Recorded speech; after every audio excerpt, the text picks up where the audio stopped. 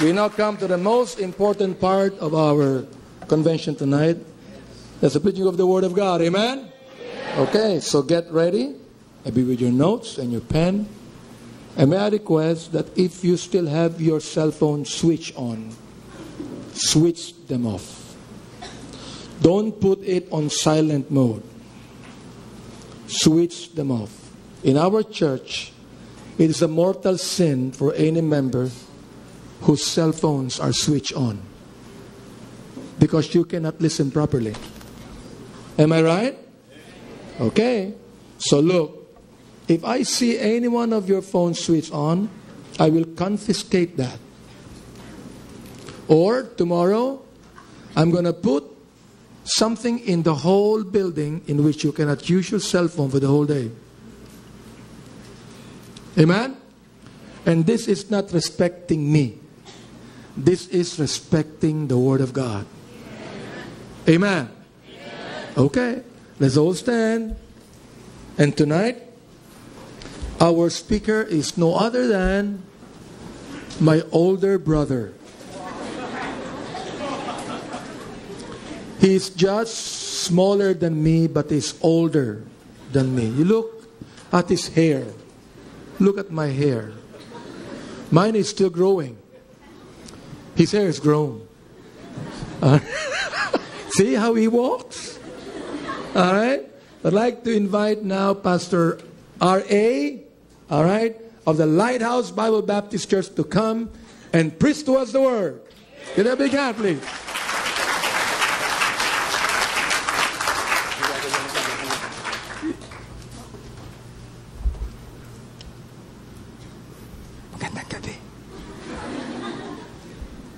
Habang kayo nakatayo, buksan natin ang ating mga Bibles. Of course, you have a Bibles tonight, right? And you have your notes tonight. This is what we'll do. You will not just listen tonight, but you will watch. Watch and listen, di ba? Right? Okay? Walang matutulog. Walang mangangarap na nakatingala, ganyan. But watch. Because sometimes the message is in the watching. It's not just in the listening. Amen? Okay. So, first, two sets of passages here. Ang una ay nasa James chapter 1 and verses 22 to 25. James chapter 1 verses 22 to 25. And here, itong passage na ito, we will read. Sundan nyo lang akong tahimik. I will be reading the text. And here the Bible says, "But be ye doers of the word, and not hearers only, deceiving your own selves. For if any man, or if any, be a hearer of the word, and not a doer, he is like unto a man beholding his natural face in a glass. For he beholdeth himself, and goeth his way, and straightway forgetteth what manner of man he was. But whoso looketh into the perfect law of liberty, and continueth therein, he being not a forgetful hearer, but a doer of the work, this man shall be blessed in his deed." Did you follow that? Amen? One more text, and this time it's also found in James chapter 4 and verse 17. Now this time we will all read, and read slowly so that you can have the idea ng verse. Okay? James chapter 4 and verse 17. Read with me now. Ready? Slowly go. "Therefore, to him that knoweth to do good, and doeth it not, to him it is sin."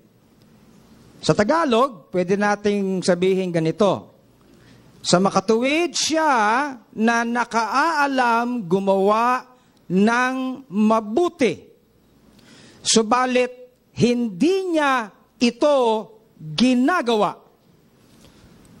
Para sa kanya, ito ay, ano raw? Kasalanan. Kung alam mo kung ano ang mabuti, subalit hindi mo ginagawa, ikaw ay nagkakasala. Correct? Kung merong expectation sa iyo, at alam mo na merong ine-expect sa iyo, nagawin mo at ito'y isang mabuting bagay, at hindi mo ginawa, nagkakasala ka. Naliwanag? Okay? Nanalangin tayo. Dakilang Diyos, we pray, Heavenly Father, that you would use this message. And Father, that you would use this servant, Lord, tonight. I pray that even as we start this conference, Lord, you might begin to touch our hearts. That we might see, Heavenly Father, how that this conference might really plant the seed in the hearts of all these who are listening and watching now, so that you may be glorified in our lives. This we pray in Jesus' name. Amen. Be seated.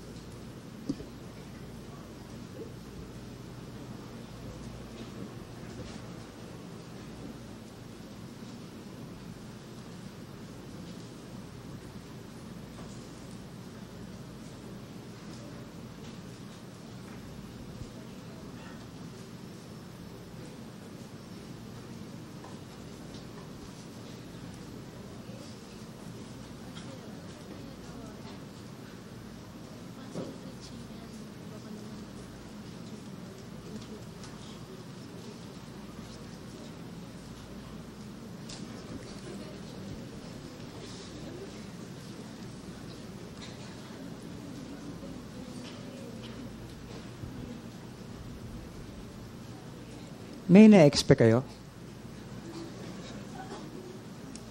May naasahan kayo? Ha?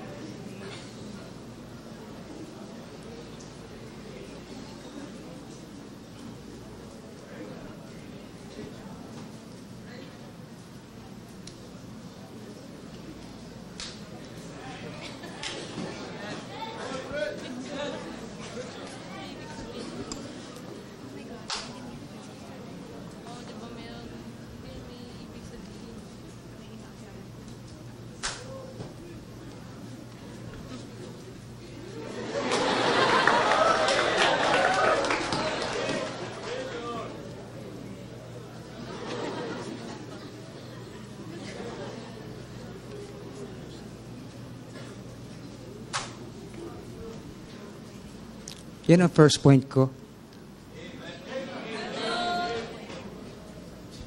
That's my first point. Kakainip, ano? Yan ba may inaasahan kang gawin? Pero hindi mo nakikita sa inaasahan mo. Para ba nakakainis? Bakit ginagawa ni pastor? Magkakasaya ng oras. Di ba? Di ba nakaka-insulto yun? Pastor, init na kami rito. Ano ba? Simulan mo na!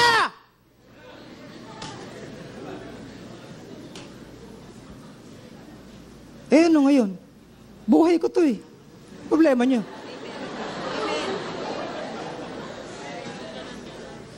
Ba't niyo ko pakikialaman?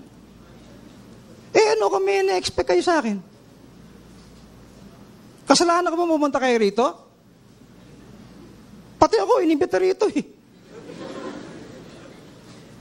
Pinakiusapan lang ako na ako mag-preach. Ano ngayon?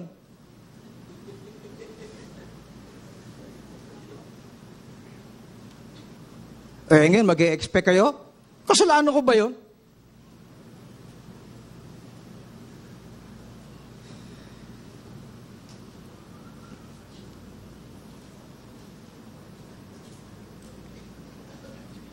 Pero marunong naman ako mag-preach, di ba?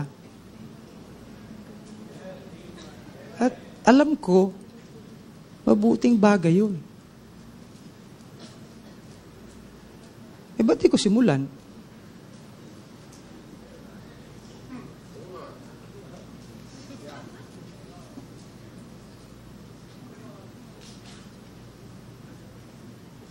Sa totoo lang, maraming Kristiyano ganito ginagawa eh.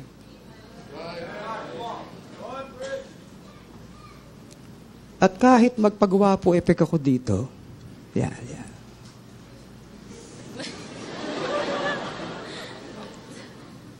Kung hindi ko ginagawa yung inaasahan sa akin na gagawin ko, baliwala yun! Pakyut-kyut ka pa? Inaaksi mo oras mo eh. Di bali sana kung nagsimula ka na, natapos ka na ngayon. Isipin mo, 15 minutes, wala kang ginawa, pastor. 15 minutos. Sa Amerika, 10 minutong preaching, tapos na. Hindi ka pa nagsisimula.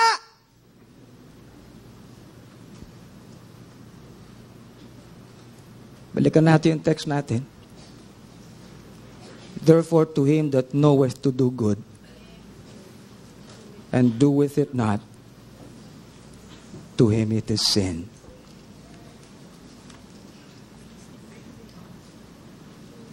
Yung iba sa inyo, nagtataka, yung iba naiinis, yung iba naiinip. Ngingiti-ngiti lang kayo sa akin eh, pero tagal naman ito. Aabutin tayo ng 11:00 nito.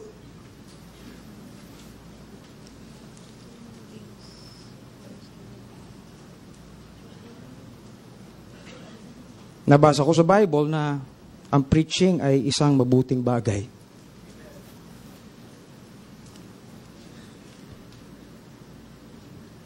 Dapat gawin.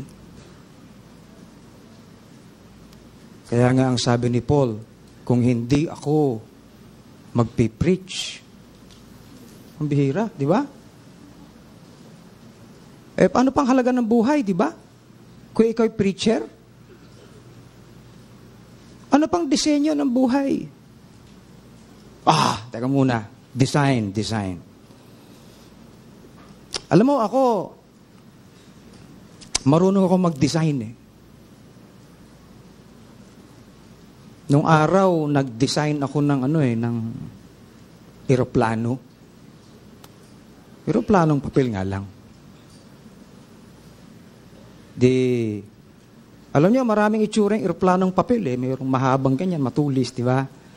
Nung araw, nung maliliit pa kami, doon sa aming church nung araw, yung mga messenger, yung mga bulletin namin, ginagawa naming eroplano yun eh.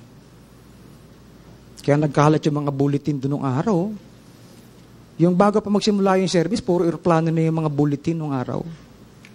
Wala na mabasa yung mga tao kasi puro eroplano na eh. Nagagawaan namin yun, mga young people. Tapos, pahabaan sa area ng eroplano. Okay? Meron akong kaibigan, yung design niya ng eroplano, ang laki-laki ng pakpak. Ako naman, ang dinidesign ko yung matulis. No? Pero pag hinagis kong ganyan, wala, ganun lang. Shhh! Pero yung kaibigan ko, nung nag-design siya ng eroplano, porke malapad yung pakpak, nung hinagis niya, shhh!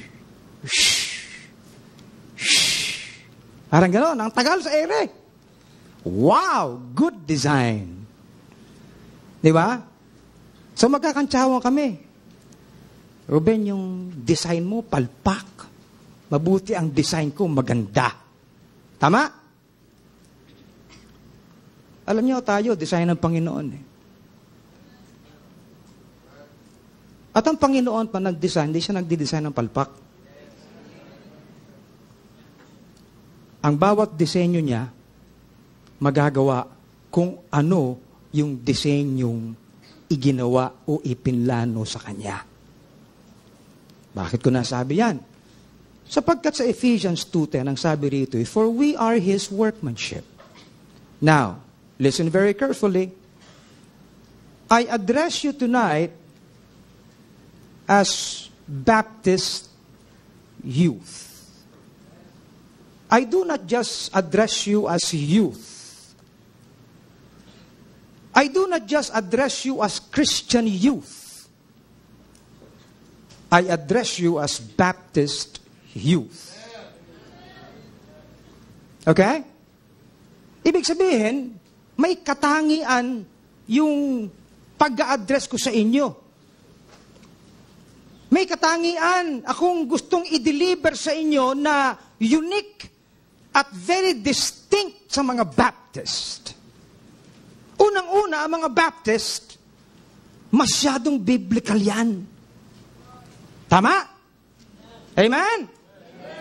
Kung merong mang biblical sa lahat ng uri ng Kristiyano sa buong mundo, ang mga Baptist ang pinaka-biblical.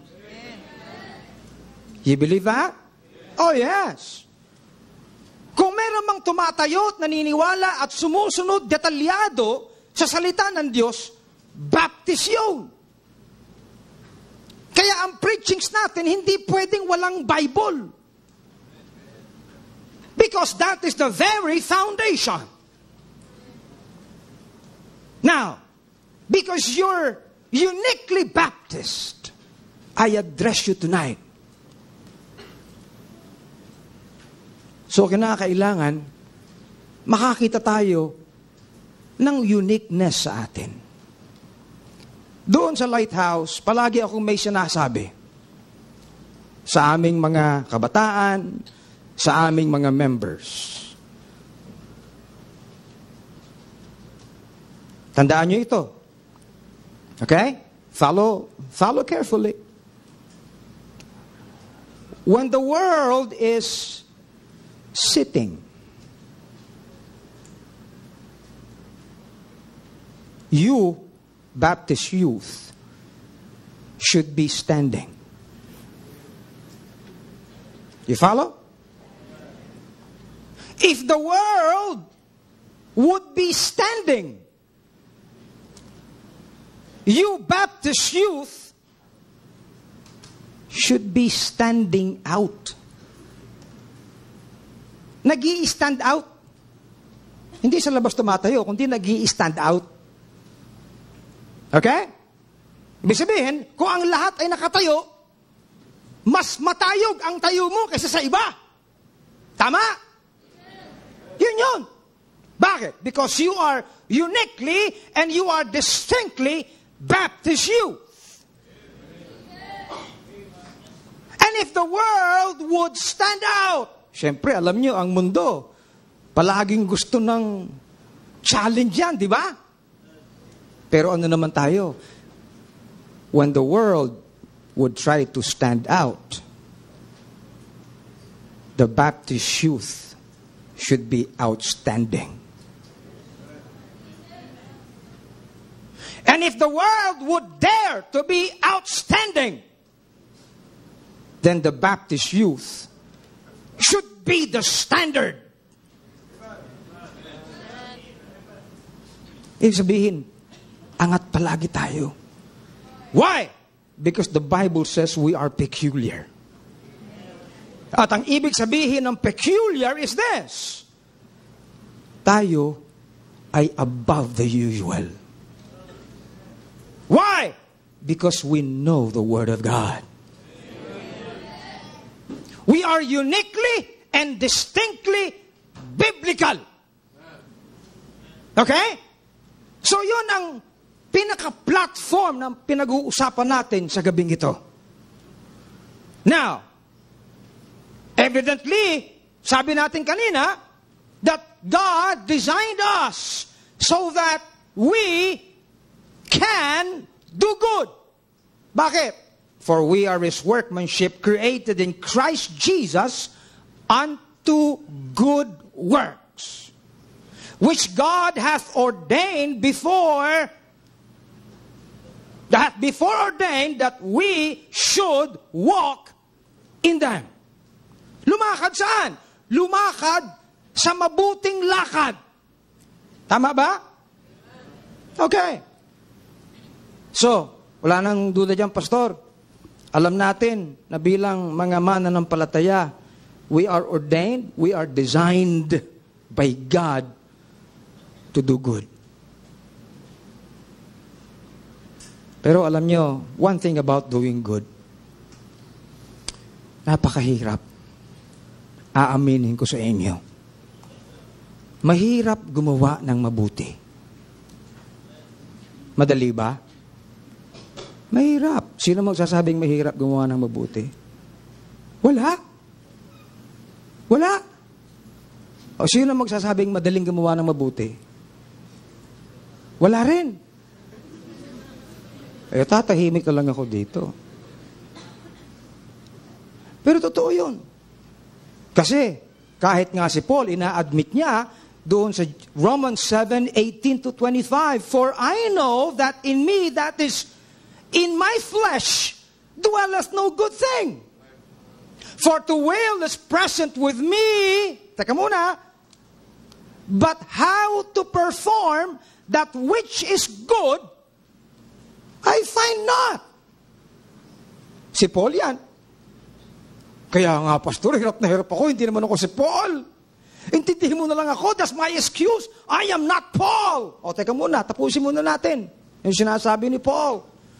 For the good that I would do, I do not. But the evil which I would, that I do. Now, if I do that, I would not. It is no more I that do it, but sin that dwelleth in me.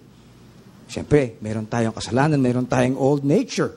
I find in the law that when I would do good, evil is present with me. Gumawa na nga siya ng mabuti, pero nandun pa rin yung hatak. Hinahatak pa rin pababa. Mabuti na nga ang ginagawa ko, hatak pa ng hatak pababa. Bakit kaya kung kailan ka gusto gumawa ng mabuti, napakahirap magpatuloy, ano?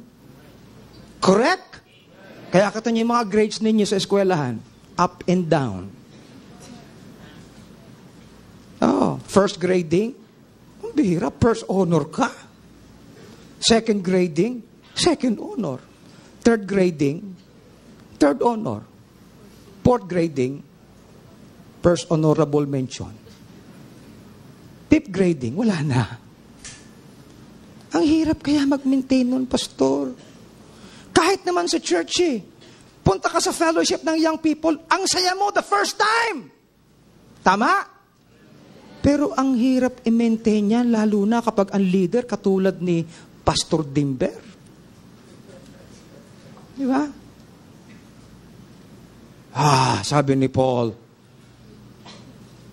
for I delight in the law of God after the inward man. Verse 23, but I see another law in my members, warring against the law of my mind and bringing me into captivity to the law of sin which is in my members. O wretched man that I am, who shall deliver me from the body of his death? I thank God through Jesus Christ our Lord. Kung wala yung verse 25, may excuse tayo. Nakita niyo ba yan? Kung wala yung verse 25, may excuse tayo. Kung wala yung verse 25, hindi ako magsasalita. Tutuloy ko na lang yung tahimik ko. But praise God. I thank God through Jesus Christ. So then with my mind, I myself serve the law of God. Why? Because my mind has been renewed. By the renewing of your mind, I pray that through this conference, your minds might be renewed. Yung mga mindset natin, ang kinakailangang ayusin, wala namang problemang ligtas ka na Wala namang problemang pupunta ka na sa langit. Wala namang problemang si Kristo ay nasa puso mo. Ang problema mo, yung iyong isip, hindi renewed. That needs to be rehab and reconstructed. Yan ang ating isip.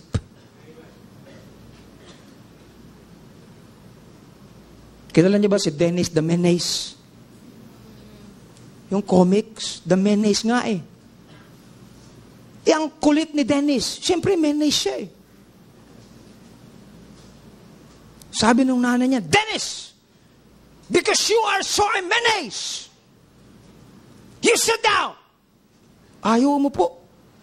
Sit down. Ba? Ang ginawa ng nanay niya, kumuha ng silya, iniharap sa yung corner, yung kanto.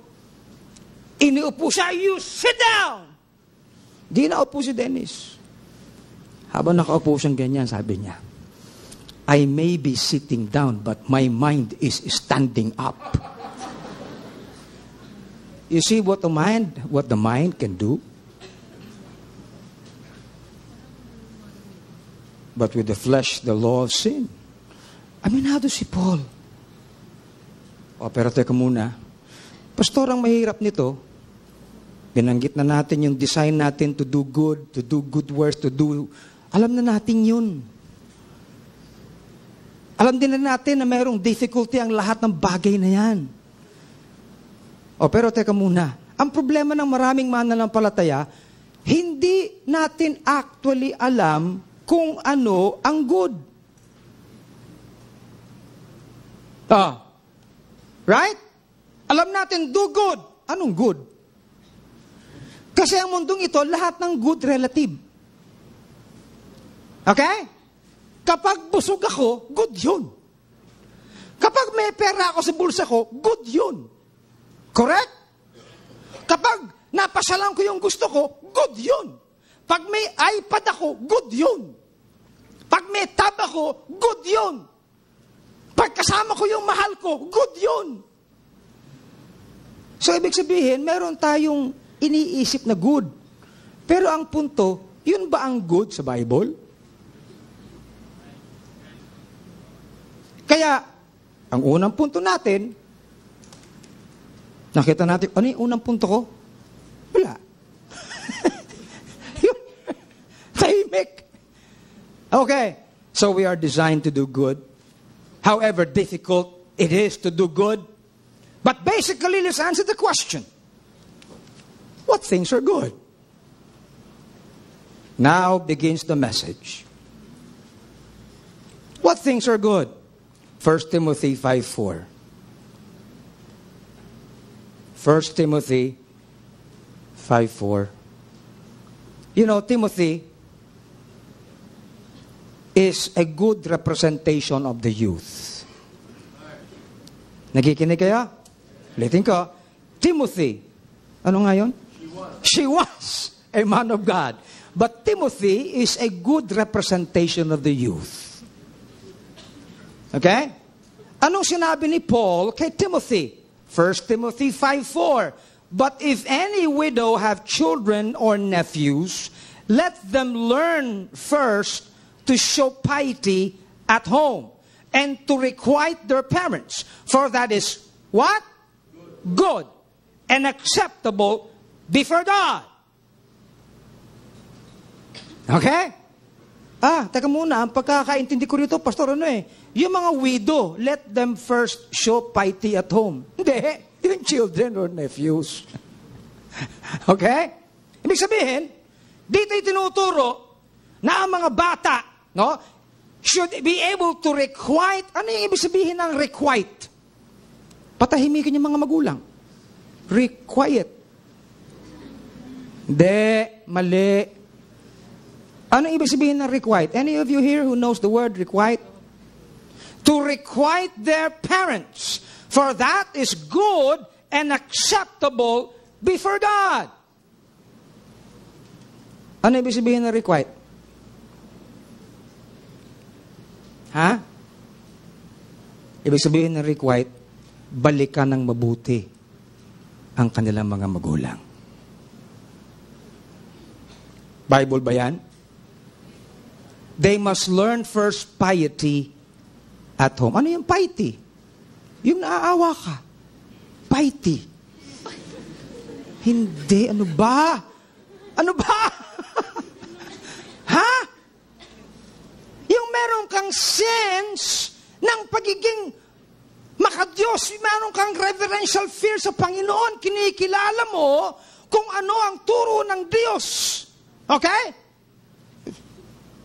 In essence, kinakailangan makita yan sa mga Baptist youth sa tahanan. Nakikinig ba kayo? Ay, salamat. Alam mo, Pastor, itong conference na ito, nakatakas din ako sa bahay namin. Kasi busit na ako sa magulang ko eh. Alam mo, Pastor. Yo. Hello. Can you do this? Pag uwi niyo sa bahay niyo, pagkatapos ng conference na ito, can you tell your parents, o kung wala man yung magulang niyo, can you tell kung sinong kasama mo sa bahay na nagpapakita ng kagandahang loob sa iyo? Tell them, Ma, Pa, Tita, I love you po. Mahal ko po kayo.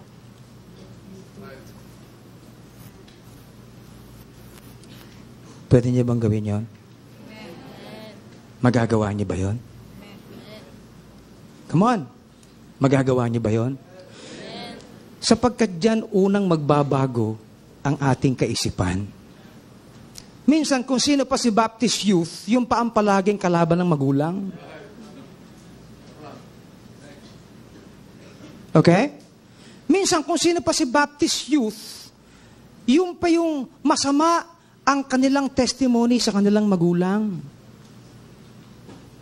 Ano kung hindi mananampalataya yung magulang mo?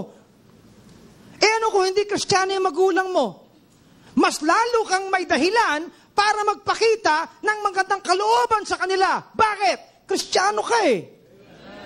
Paano sila hahanga sa iyong pananampalataya kung hindi sila makakita ng mabuti sa iyo? Paano sila magkakaroon ng respeto sa iyong pananampalataya kung hindi sila makakita ng kaibahan sa iyo? Naunawaan niyo ba?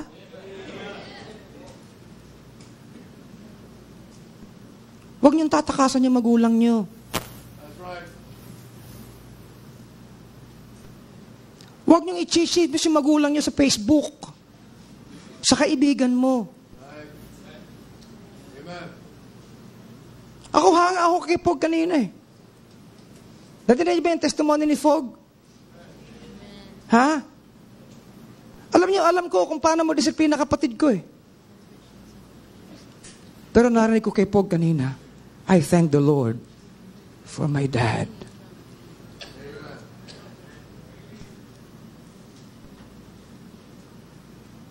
Anong sabi ng verse? For this is what? Good. Sana ang dalangin ko.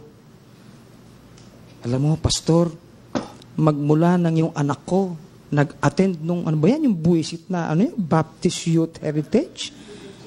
Ano ba PHYC? Pero magmula na mag-attend yung anak ko niyan, naging bumait yung anak ko. Diba? Sana kunin na siya ni Lord. Ang bait. Grabe.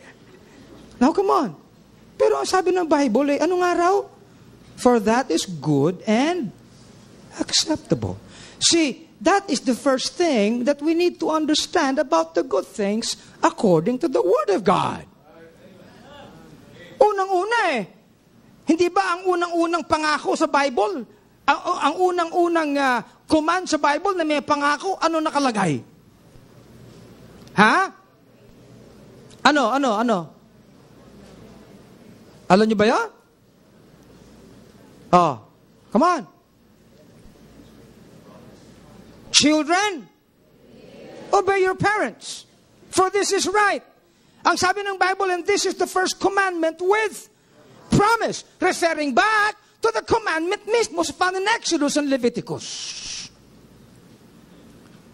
So, yan ang unang parameters ng good. Amen? Ang ikalawang good, pastor, meron ba bang ibang good? Oh, yes. Meron pa ikalawang good. Galatians 6:9 and 10. And let us not be weary in well-doing, for in due season we shall reap if we faint not. As we have therefore opportunity, let us do good unto all men, especially unto them who are of the household of faith. Amen? Ayun. So, the second good that we need to understand is the good na hindi unique, distinct from the good in the home, kundi the good in the work of the Lord. There is a good in the work of the Lord that Baptist youth must realize. Amen?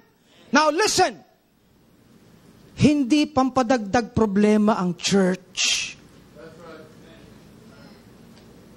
Amen? Hindi panggastos ang church. Pambira naman kasi pag pumupunta ako sa Metropolitan, nawawalan ako ng pera. Hindi. See, from God's perspective, yung mga good na yan to which we are designed, ay diyan nasusukat. At yung parameters ng good na kung saan tayo designed, ay doon dapat makita. The good in the house of God. Maraming bagay tayong pwede pag-usapan tungkol sa good. Sa tahanan ng Panginoon, sa gawain ng Panginoon. Hebrews 13:15-16. Anong sabi rito? By Him therefore, let us offer the sacrifice of praise to God continually. That is the fruit of our lips, giving thanks to His name. But to do good and to communicate, forget not. So there is the good in the house of God that we should understand. And it's not an excuse because you're Baptist youth, not for you to know these things. Kaya tayo nandito. Alam nyo, sa totoo lang, marami sa inyo, akala nyo ang good, nasa labas ng church. Kaya pag may nang hatak sa inyo, labas tayo. Sama kayo lahat kasi good yun eh. But to do good and to communicate. Ano yun? Ay hindi lang pang praise and worship yung good. Pang offering din pala yung good. Pagkakaloob din pala yung good. Paglalagak din pala yung good. Kasama na dyan lahat ng resource natin. Yung strength natin. Amen? Yung talino natin, yung lakas natin. Yung yaman natin. Good. Nakikinig kayo? The good in the house. The good in the church. Hi, Pastor, salamat. Okay na yan sa amin. Palagay ko yan, dalawang yan, okay na eh. Teka muna. Baka mayroon pang isa. Sana lang. You're still awake? Sana lang. 1 Timothy 2, 1-3. I exhort, therefore, that, first of all, supplications, prayers, intercessions, and giving of thanks be made for all men. Period ba yon? Period nakalagay? Ha? Anong yan? Punctuation. Ha? Semicolon. So, hindi pa period. Hindi pa tapos. Pangalawa, for kings and for all that are in authority, that we may lead a quiet and peaceable life in all godliness and honesty, for this is what? Good and acceptable in the sight of God, our Savior. So, hindi lang pala good sa bahay, hindi pa lang pala good within our ministry, ika nga, kundi meron pa palang good for the country. Good for the nation. Good bilang mga Pilipino. At wag mong sasabihin sa akin na hindi kasama yan doon sa disenyong tayo'y ginawa so that we can do good. Because according to the Word of God, that is good.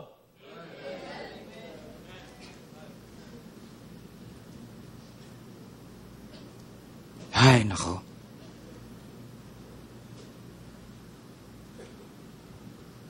In 1 Peter, ang sabi, let him eschew evil and do good. Let him seek peace and pursue it. Look at that. Kung meron daw na naghahangad ng kapayapaan and ensues peace. Ano yung ensues? Dinidemanda niya yung ano. Yung ba yun? Dinidemanda ba yun? Ensue? Hindi. Sinusunod niya. Pinupuntahan niya. Yun yung ibig sabihin niyan. Hinahangad niya ang kapayapaan. That is good. Alam niyo, let me show you some things na dapat concern natin lahat. At para ma-realize natin na hindi lang tayo pangtahanan, hindi lang tayo within the four corners ng ating churches,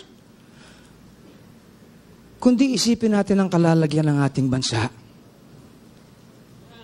Nakikinig ba kayo? Ito ang sabi ng survey. Sabi ng survey, 63.9% of adolescents in the Philippines live with both parents.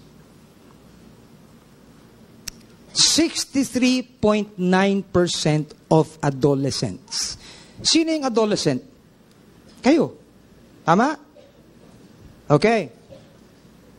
63.9% na lang na mga young people ang nabubuhay kasama ang kanilang mga magulang. So, ano yung butal niyan? Ano yung butal? 30, pakiulit. Math. 36.1.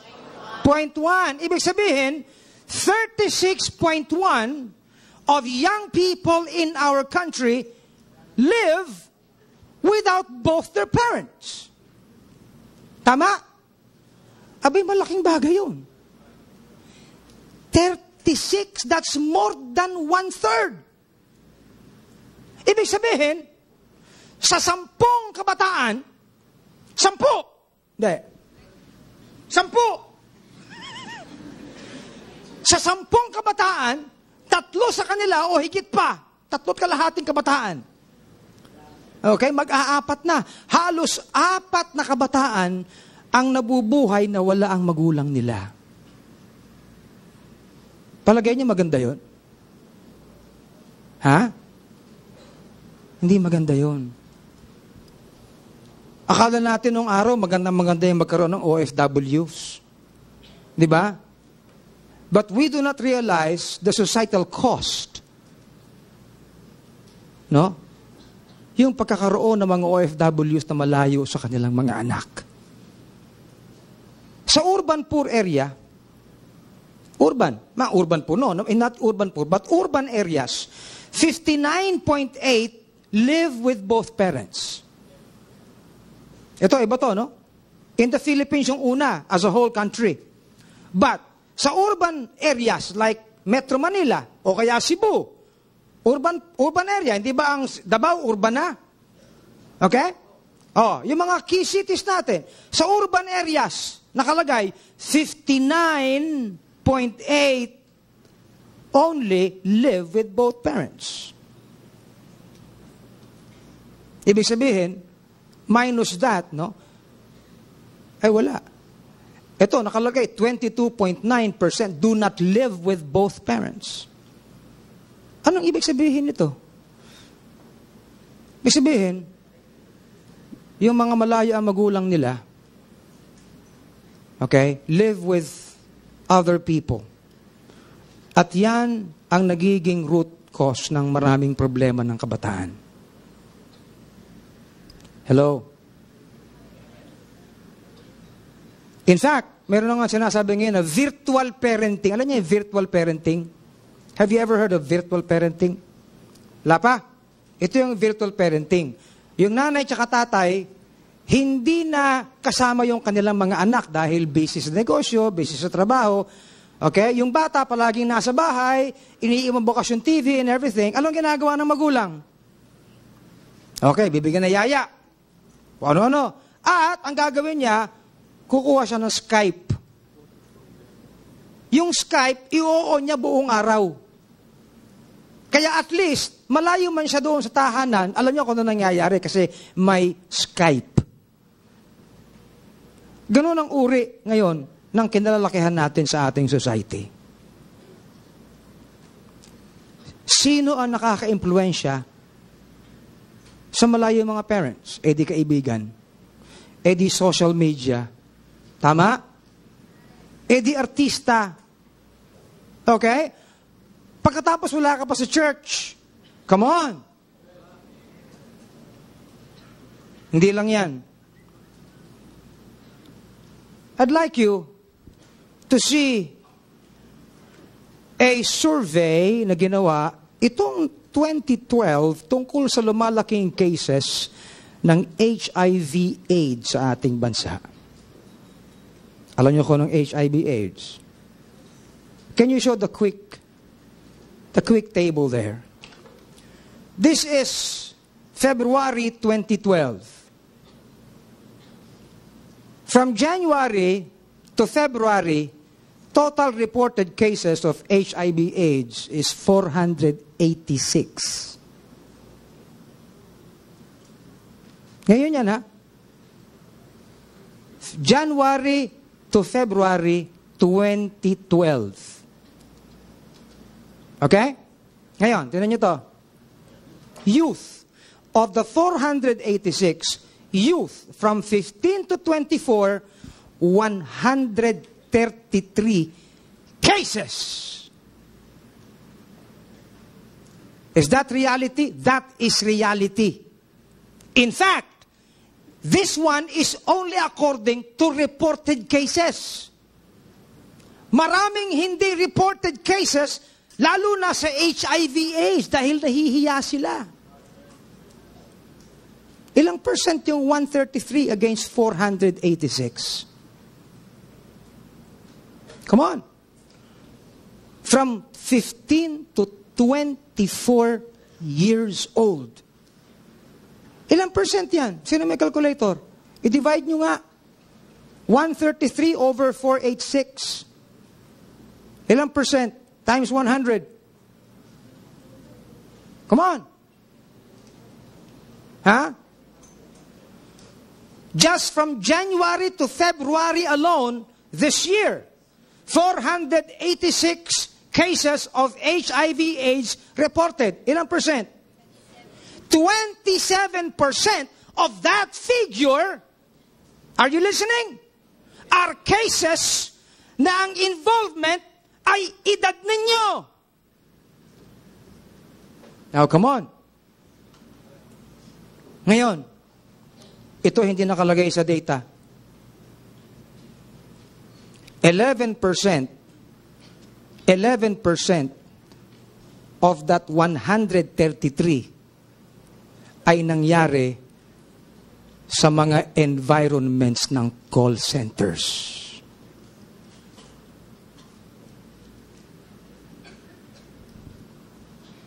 Are you still listening? What I'm saying is this. Because you're Baptist youth, there ought to be a good in you so that these cases might be arrested.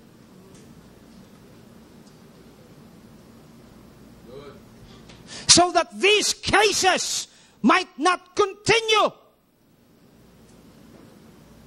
Sino magsasabi sa mga kabataang ito, kundi kayo ring mga kabataan? As you go along, you meet people, and you should be the ones to tell them, you ought not to do that. It's a sin against God. O baka kayo pa mangunguna eh.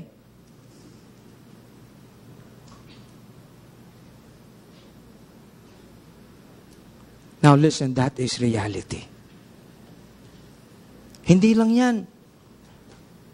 Hindi lang sa bagay ng maraming mga kabataan ang malayo sa kanilang magulang. Hindi lang sa mga figures ng kung ano-anong sakit ang laganap dito. Okay? Nariyan pa ang kung ano-anong batas na ipinipresenta o mga bills na ipinipresenta na hindi sang-ayon sa salita ng Diyos. And tomorrow, isa yan sa mga pag-uusapan. That is the reason why we are telling the Baptist youth to stand up and be the standard. Good. The good in the home. The good in the work of God. And the good in the nation.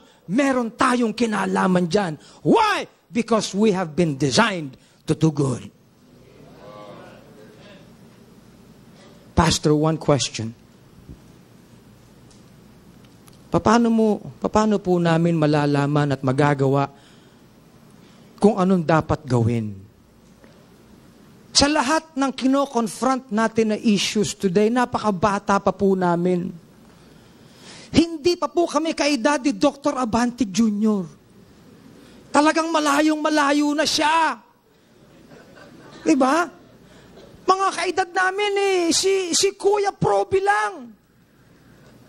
Bata pa. Diba? But how do you know? Alam nyo, it's not just in knowing.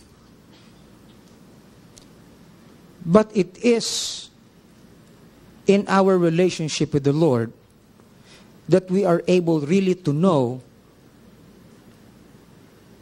and to prove that which is good.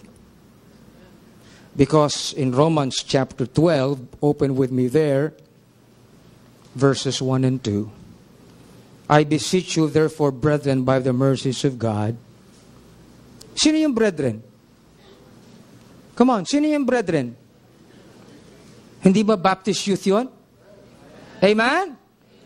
I beseech you therefore, Baptist youth, by the mercies of God, that ye present your bodies a living sacrifice, holy, acceptable unto God, which is your reasonable service.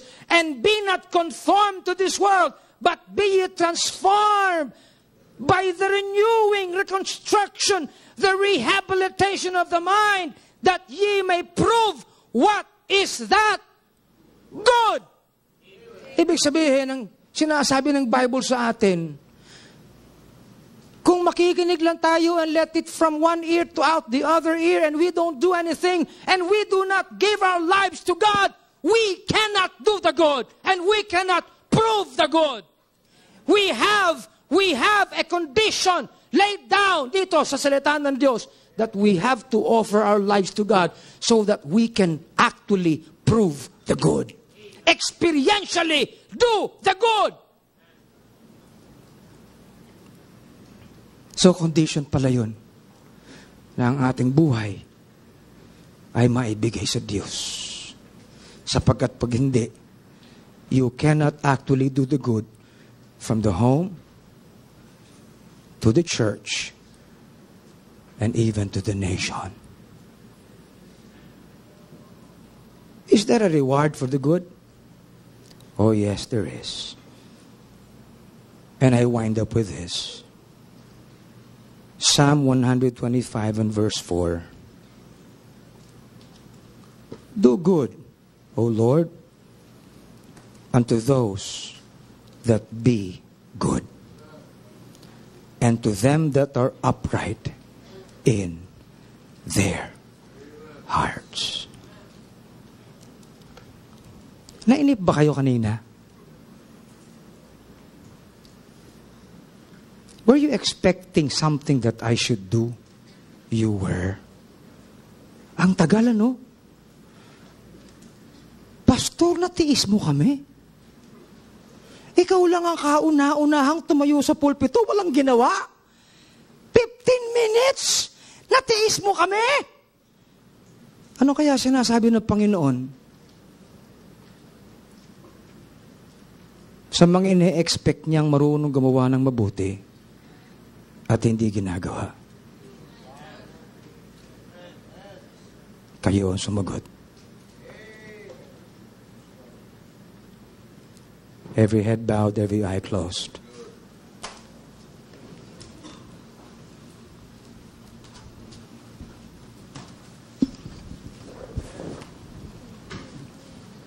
Everyone standing, please. Lahat po tayo tumayo.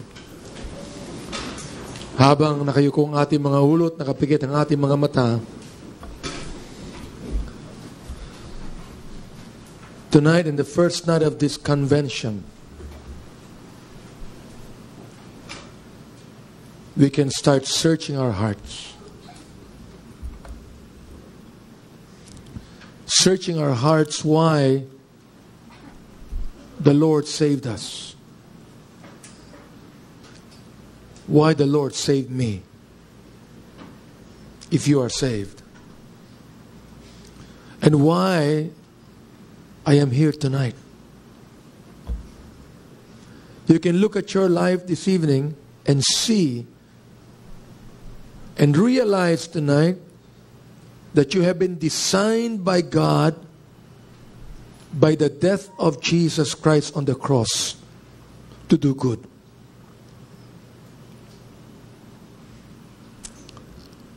That is how you are created. We have been specially, spiritually created by the Spirit of God. If any man be in Christ, he is a new creation. We have been created. We have our hearts created by the Spirit of God that we might do good.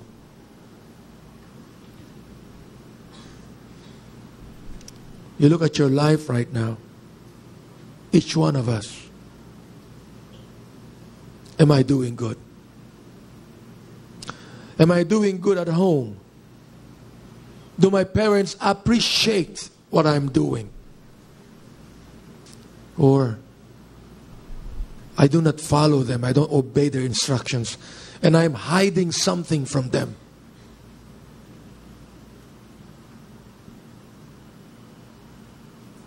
I am not as obedient as I ought to.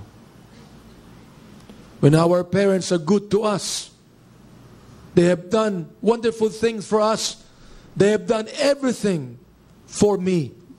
They have sacrificed for me to be able to study and learn and graduate. If you are still living in your own home tonight, does your parents appreciate your Christianity? Does your own mother and father appreciate you being a born-again Baptist person?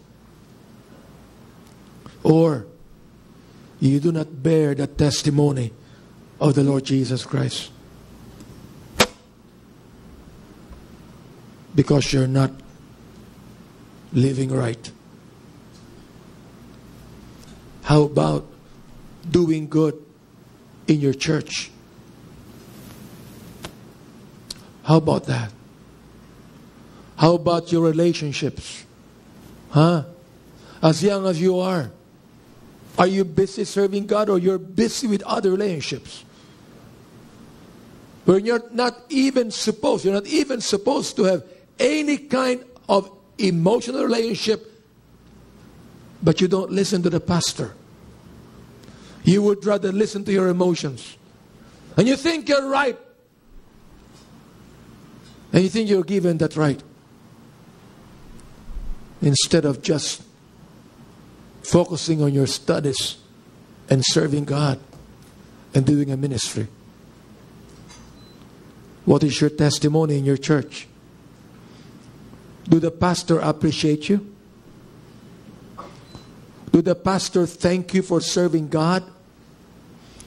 Can the pastor depend on you? When he looks at you, is he happy and joyful because you are serving him? Or you cannot even look at the eyes of your pastor because you're hiding something?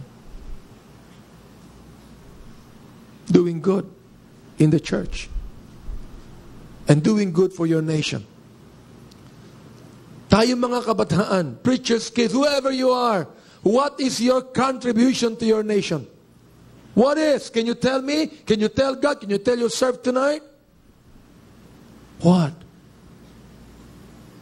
Am I a testimony of goodness to my barangay? A testimony of goodness to the SK? A testimony of goodness to my classmates? A testimony of goodness to my neighbor? That's doing good to your nation. Am I right? To those that are working tonight, are you paying the right taxes? Because that's what the Bible says. Are you a law-abiding citizen? Can you ever say that my nation will never make me a problem because I obey every law? Do you evangelize? If you're a student, do you have a campus ministry? Are you the key to the gospel witness in your university, in your college, in your high school? Or you just go to school and study and go home?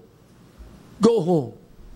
We always tell our young people here, kahit ikaw ay nag-iisa sa college na yan, the Lord has appointed you to be the key to open that college for the gospel. You're the key. Are you the key? How many of you have won your classmates to Christ? How many of you here is even a testimony to your own professor? How many are? In the campus. How many? What kind of young people do we have in our own churches? Are we growing? Are you able to get young people outside to come to your church and get saved? Doing good to your nation. How about you in the workplace? You who are young people are working right now. Are you able to witness to your co-employees, your boss? Can those around you in your company can see Christ in you? The hope of glory? Or there's no difference? There's no difference between the Baptist youth and any kind of youth in town. There's no difference. The Bible says we ought to make a difference. We ought to make a difference. Are you making a difference? Are you making a difference tonight by being good?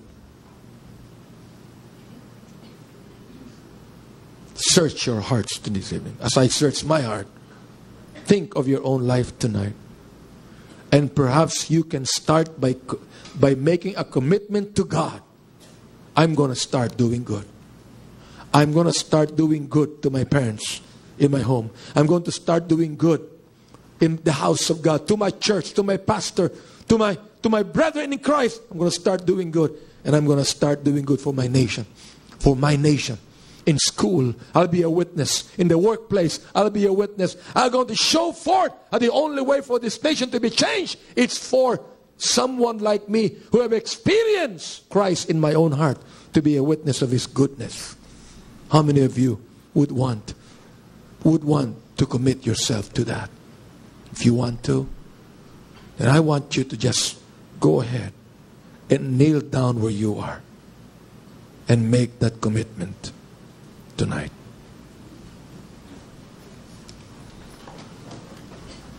Did you understand what we said tonight?